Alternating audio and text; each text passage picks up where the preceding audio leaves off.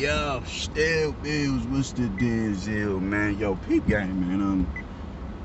I'm gonna do a couple of videos today about Anthony Joshua, man, and his comments that he said over this past weekend on the IFL TV interview. But before we get to just the main thing is this. A lot of people are feeling some type of way about him saying that he grew up being influenced by the hustlers, the Big Meeches and the Larry Hoovers and, the gangsters of yesterday.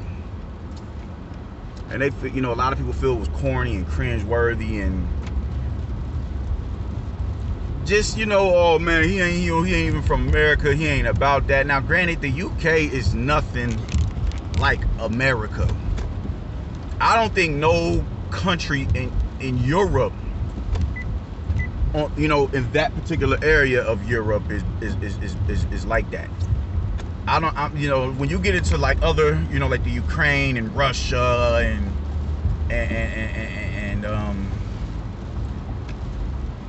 Yugoslavia and just some real grimy and gritty parts of Europe, that's a different story. But I think Albania actually may be somewhat close to the UK. I'm not too sure. So there are most definitely pockets within the European the European continent that places get wild at. The UK isn't necessarily one of them of that magnitude, but that doesn't mean it don't get wild out there. You dig? Anytime you living in projects, and that's allegedly where Joshua is from, the projects. That's wild living. Is this as wild, as chaotic as, the projects over here in North America? I know. But that don't mean shit don't wild out. Like Omaha isn't as wild as bigger cities because it's such a smaller and condensed population, especially when you're dealing with the more ethnic communities, the black communities and brown communities. Up here, the black community is the wildest bunch up here in North Omaha. And in the little pocket of the projects we got over there on the south side. But we're such a small community that our numbers aren't in comparison to bigger cities because our community is so small. Now, some places is just wilder than other places, man. But that don't mean that place ain't wild. It's reasons to that. So I'm not about to just sit here and say, oh man, don't shit go down in the UK. I'd be lying. But I'd also be lying if I said it was wild, wilder than like, any part of America. Like, nah, son. Nah, homie. But nonetheless, he came up in an environment where criminality is prevalent. It's prevalent, man. Why is this so cringeworthy that he's saying he's looking up to the cats that he's looked up to, man? We got to remember, man, everybody in here, peep game, think about all of these rap stars who have Italian names. You dig me?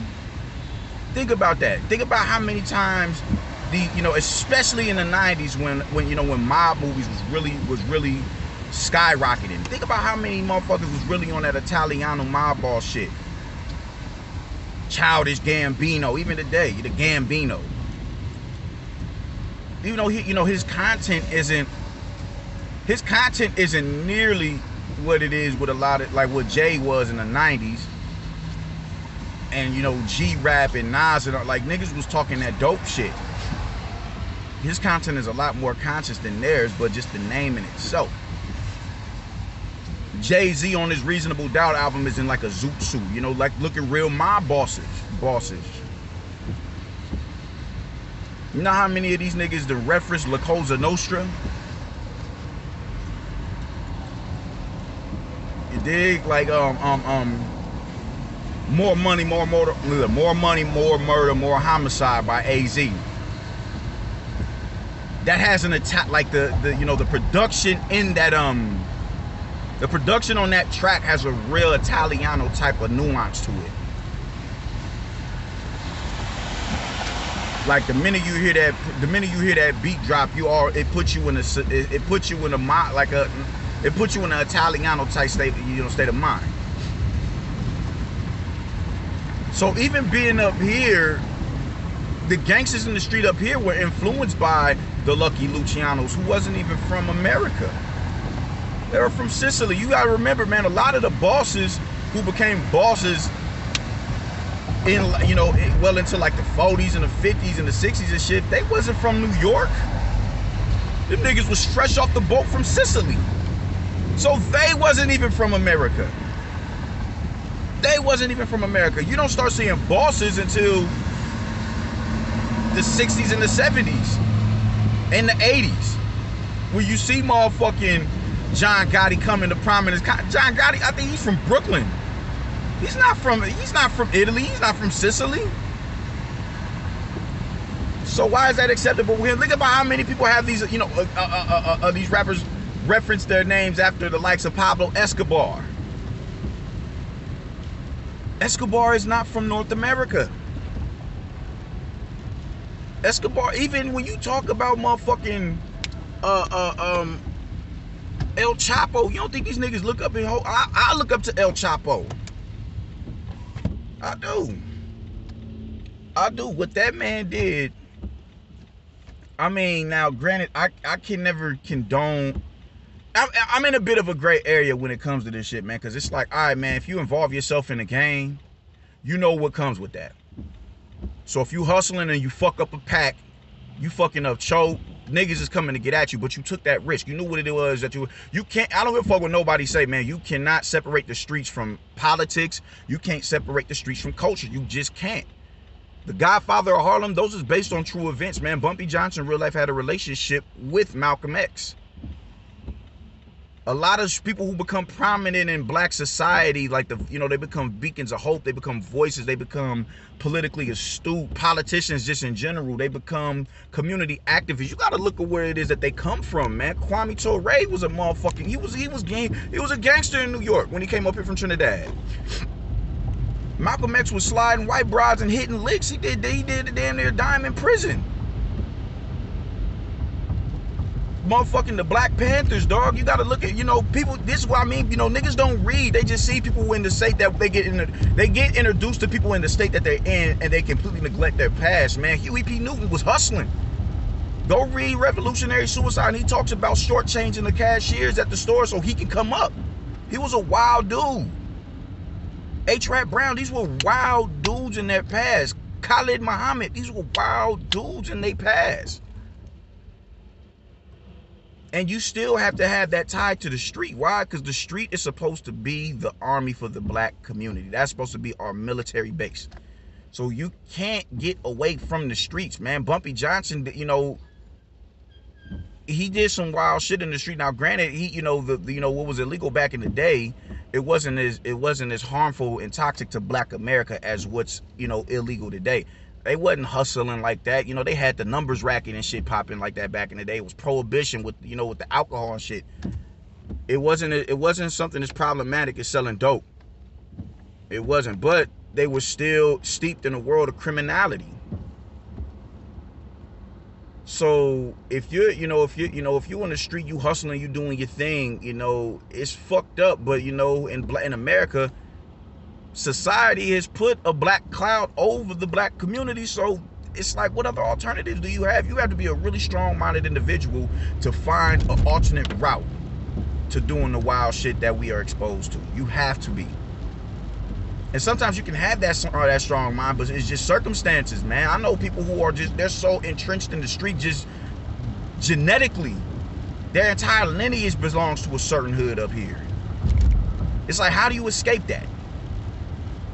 So you can't separate the streets from, like, the streets is always gonna have an effect on something. I don't care if it's something in your everyday life. Even in hip hop, man, hip hop is a fucking street culture. That shit didn't get cultivated in an affluent neighborhood. That came from very problematic circumstances. So there's nothing wrong with you don't want to be influenced to a point where it's like, all right, bro, like, I'm about to go out here and get this money by any means necessary. No, you don't want to be that out the window with it, but it is like, hey, yo, man, homeboy took a risk. Homeboy took a risk to go get it, and he got it. All you see is the money. You don't. Nobody talk about the bodies that get piled up in the process of you getting to it. Nobody talks about that. Nobody talks about that. So from that paradigm, nah, I can't get behind that. But a nigga who's willing to take a risk and risk it all, hey, man, like, and I can even respect if you're gonna get out here and catch an M, if it's a nigga in the game, if it's a nigga that's problematic in the game. Like when you look at Freeway Ricky Ross doesn't have a reputation of gunning niggas down. Even though I'm pretty sure he done clipped some niggas along the way. We're never gonna know about him. But you can't get involved in that particular business and not be willing to execute. Nicky Barnes said that himself. You gotta be willing to terminate. You have to. You gotta be willing to terminate some shit if you get involved in this business. But you know, Rick Ross's big thing was, man, if you fuck me over on the pack, I'ma just cut you off. Bodies bring unnecessary attention. Yeah. Hold on. So I can respect somebody who's living by a certain code but still out here doing, you know, wilding out. I can respect that. Even, you know, if you a nigga who's just entirely too reckless, like you gotta get got, I can respect that. Some niggas do gotta get got. I'm sorry. Some niggas do. Some niggas gotta get got. Some niggas just gotta go. It's, you know, it's a sad reality, but it just is what it is, man. So we can't separate the streets from anything, man. The streets is always gonna have some sort of a say-so in what goes on in regular everyday society. It's too much of an alluring world for it not to. It's too alluring. It's the reason why white America is trying to get out here and hustle and gang bang and formulate their own conglomerates. Oh man, it's my hood over here, even though we in suburban America with privileged white kids. It's a reason for that. So I took no issues with what Anthony Joshua said. I didn't cringe at it at all. I did, like, that shit didn't make me feel like, dude, you ain't about that. It didn't make me feel no type of way. You can't talk that bullshit of, oh man, he ain't even from here, when half of the gangsters from here don't even look up to the gangsters from here. You gotta look at how chaotic Colombia and Mexico and shit like that was, man. Like, those were the epicenters of, you know, drug trafficking in the 70s and in the 80s, especially Colombia. Mexico took the shit over. Now it's Mexico. Well, not Pablo Escobar, but with goddamn El Chapo did. Walk into a bank and pay off everybody's debt. Shit like that is some Robin Hood shit. And to my knowledge, because I used to work with a girl from the shop, and he had big, you know, what the fuck is all this shit in the street? The Sinaloa cartel had a huge foothold in Chicago racket up there. And from what the people were saying, from what Shorty told me, what the people were saying in Iraq as it pertained to Pablo Escobar was he didn't get involved with, like, if you fucked up a pack, I'm coming to get you. I'm not about to eradicate your whole entire family and your whole bloodline. I'm not doing that. You fucked up, you gonna answer for that. That's some shit that I can respect. That's to be respected. You can't fault the hustles on the grassroots level, but not say shit about Big Pharma and all these pharmaceutical companies. You can't do it. That shit does not get into America without approval of the higher ups. It does not. So just on that aspect alone, it's like, all right, bro, like, you know, it is what it is. Sorry. I don't take issues with the hustlers, man. It's always been like that. Everybody wants to hold hip hop in a state that is just this angelic being, and it's not. KRS-One to tell you that. KRS-One to tell, he was in the clubs talking when niggas was bigging up the hustle. LL Cool J bringing Fat Cat, not Fat Cat, but Supreme up on stage and shit like that. All the rappers from back in the day bringing up Preem on stage, and niggas shouting out Alpo and motherfucking Rich Porter and shit, and all the hustlers from the street. Fat Cat. You can't get past, because, you know, it's like, yo, man, you know, these are respectable dudes. These is official dudes. You want the respect of official niggas, real niggas. You want that, maybe not from a street standpoint, but you know, somebody that you see, you know what I get into. My presence alone is going to shake the room. And with my presence alone, me being able to come in the room and shake the entire room and have everybody fidgety, for him to walk up to me and embrace me, that says something about you. So everybody has some sort of affinity to the streets, whether you want to admit it or not. There is no getting past that, man. Niggas fuck with the streets. This is what it is. Hey, what's up with it? You did, like, everybody want to talk about. Everybody talks about like how we talk in the streets. Everybody talks in that vernacular. You can't get away from the streets no matter how hard you try. You can't get away from it. There is no getting away from it. And people just gotta acknowledge that shit. And what else comes with it? Not everything in the streets is bad business. Hip hop turned into something that was a brilliant mastermind. You study hip hop. You listen. Just everything about hip hop is just brilliant, man. Kool Herc grabbing 2 turntables to, you know, prolong the breaks in that particular environment created created an element to where the b-boys came to existence off of that aspect alone, just prolonging the breaks on breakdowns of the records. That's brilliance. Flash with the scratch, him creating the scratch. This shit is brilliance. Toasting.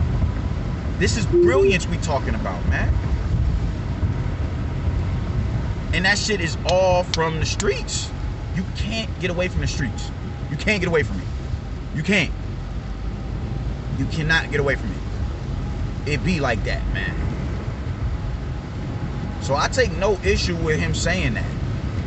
I take no issue with him saying that, man. We niggas look up to the dope dealers and the hustlers, and they talk about it in their music. You don't think that music is just staying over here in America, do you? Surely you don't think that. Motherfuckers is trying to tour overseas and shit, man. Nipsey Hussle was touring in Japan. You don't think them Japanese folk know who Tookie is? Jamel Barnes, you don't think they know who them cats is? Through Nipsey Hussle, through a Snoop Dogg, all these blue rags that have made it, became prominent across the corrupt, Daz, the dog pound. You don't think they know? Hell yeah, they know. Hell yes, they know. And America in itself, niggas look, bro, we can't get past that. We can't get past that. Niggas hold Pablo, Griselda, Blanco. They hold those people in high esteem. They do. You can't get away from the streets. You can't. So him saying that shit, it's not cringeworthy to me. And most of the motherfuckers who hate on Anthony Joshua are Wilder supporters. Was it not cringeworthy when Deontay Wilder was talking about he wants to experience childbirth? Was it not cringeworthy with his multiple clips on YouTube with him bending over and throwing it in a circle? That's not cringeworthy to y'all? That's not cringeworthy? It ain't not even him talking about catching a body. That was never cringeworthy to me. That was that's kind of like some other shit. That's kind of dishonorable to me. Even though you're legally, in a position where you can do it and get away with it, it's like, why would you want to do that? It's a sport at the end of the day. I don't want you to go home. I want you to go home with your wife and your kids. I don't want you to go the next time your family see they got to identify the body. I don't want that. Most fighters don't want that. Most fighters who catch a body in the ring, they're fucked up psychologically. They may not show it, they're able to perform still, but there's certain aspects that they can't revisit. Like Sergey Kovalev, he killed a dude in Russia, and he just doesn't have the best performances when he goes out and fights in Russia. It's some sort of mental block that he just can't get over that. As menacing as a boxer as he was, he just can't shake that. So him saying he wanted to clip a nigga was just kind of like some You know, that's just kind of like some extra out, you know, like, nah, that shit ain't cool. But don't talk about Anthony Joshua being cringeworthy for saying he looked up to the hustlers, but disregard Deontay Wilder throwing it in a circle. And talk about he wants to experience childbirth. You know how women get pregnant? Through sex.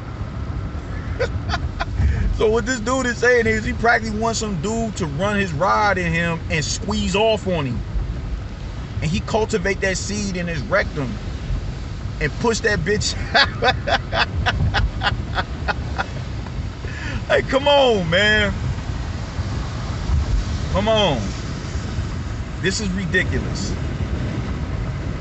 Anthony Joshua was saying, I looked up to these cats. That means that what that's telling me is he's trying to rediscover that dog and just that grimy and grittiness that he had when he first came on the scene. That's all that said to me. Don't talk about he's not from America, because most of you niggas look up to hustlers outside of the American border. North American border. Let me specify on that. The North American border. Most of y'all look up to them. Most motherfuckers is looking up to Pablo. Most motherfuckers is looking up to El Chapo. Most motherfuckers is looking up to Griselda Blanco. And the more prevalent Colombian and Mexican cartel hustlers of the past. We can't get past that, bro. We can't get past that. We can't get past that. Motherfuckers is gonna reference Medellin. Motherfuckers is gonna reference Sinaloa. Motherfuckers is gonna reference Sicily. The streets is very alluring. It just is what it is. It is. People are drawn to the street. People are drawn to the street life. That's why these shows are so prevalent. That's why people like me can know about all the gangsters out east. And the gangsters out west. And the gangsters in the Midwest. Because the streets is an alluring lifestyle. So don't get mad at Anthony Joshua when he says, I grew up looking up to these cats. I did as well. It is what it is. I didn't fill their shoes.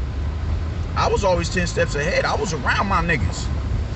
But I'm the nigga that's, man, we ain't got to do this. I want to find a way to get us out of the situation without having to come to the extra shit, so niggas ain't got to risk looking over their shoulder everywhere they go because we done crashed somebody. You gonna lose against going up against my battalion. I don't fucking nobody say. I call my homies, hey man, no, we got niggas is taking L's. When niggas take L's and burners come out, man, and here we go into the extras. No, let's look for a way out of this. I don't want to go there. I don't want to go there. So that's me. That's me. I had let's a hustle from my block. Now I'm not gonna tell you, but every time you see him, he come out with the, you know, he got a new lack on them things. Hell yeah, that shit was lit. You looked up to that nigga. Hell yeah. Hell yeah. We was broke coming up. We wasn't piss poor, but we was broke just like any other family in North Omaha.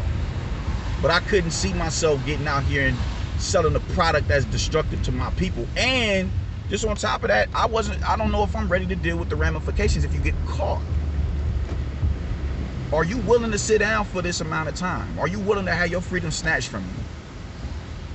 That was never, like, nah, I can't do it. I got homies whose mother was strung out. I got relos who's strung out. Nah, man, I couldn't be the Grim Reaper to sell you that poison. I couldn't be him. I could not be him. But I honestly, when you come from these environments, you respect the motherfuckers who's willing to take that risk. It's like, all right, man, if I don't hit them off, someone else gonna get them. So fuck it. Let me get this bag off of them. It's not an admirable thing. It really isn't. But that's the environment. That's the environment. You gotta adapt, man. You gotta adapt. We come from depraved communities, man. So when that shit is presented to you, like where I grew up at, 30th and Lincoln Boulevard, North Omaha, man, right across the bridge. Going down California Street, going up in the 90s was a crack arena. Niggas was getting to it, man. You seeing niggas walking down the block itching off that shit. It's weird. When you're a kid, you don't know what's going on. Until you grow up, you're like, damn, niggas was getting it like that over there. So I'm saying, man, I have no issues with what he said because I was a nigga who looked up to Cat. Hey, get that money, B. Ain't nothing wrong with what he said. Nothing wrong with what he said at all. There's nothing wrong with what he said. He's no different from any other black man in America who is from around the way and even still lives by certain codes and policies in his everyday life. Nah, he a snitch. You a snitch ass nigga. You a snitch. Even though technically snitching gets the violent offenders off of the street, so if you want to get technical, he did the community a justice. He killed so and so, yada yada yada. All right, cool. He got all the dope. All right, cool. They got a violent offender off of the street. But when you live by certain laws, that's unacceptable. Especially when you a nigga rolling around doing in the same mud as this nigga. When you doing the same shit as him, and you just ain't as prevalent as he is, and to get that little bit of heat that you done got on you, off of you, you willing to throw somebody else up under the bus. Nah, homie, like that shit is dishonorable. That's some dishonorable bullshit. That's a dishonorable bullshit. But people live by, it just is what it is. So don't talk that shit to me about Anthony Joshua being a cornball just because he's from Britain and you niggas is from America. No. Especially when the people that you listen to in your music reference all the hustlers south across the border. I take no issue with what Anthony Joshua said, man. If that's what it takes for you to tap back into that dog, you reference all the gangsters from the past so you can go and get them belts back and get back on your road to undisputed. You do that. Fuck what these niggas is talking about. Because they Wilder fans more than likely, and they still ain't got an answer for that man bending over and throwing it in a circle. Dude was real life making it clap in the middle of the street, and niggas just disregard that. Niggas just disregard the fact that this man is saying he wants to experience childbirth. Like, what the fuck? But we gonna bang on Anthony Joshua for having the same thoughts as y'all just because he's not from here. What the fuck is wrong with y'all niggas? Niggas is ass backwards up about square to God. What the fuck is wrong with y'all niggas, man? You listen, man. Like I said, you can't get away from the streets. You can't get away from the streets. The streets is always gonna stamp you. You don't have to live your life 150% by the streets and all, because there's some shit you gotta know when. All right, cool. Like, is the soil gonna fuck with this? That you gotta know when it's all right and acceptable to go and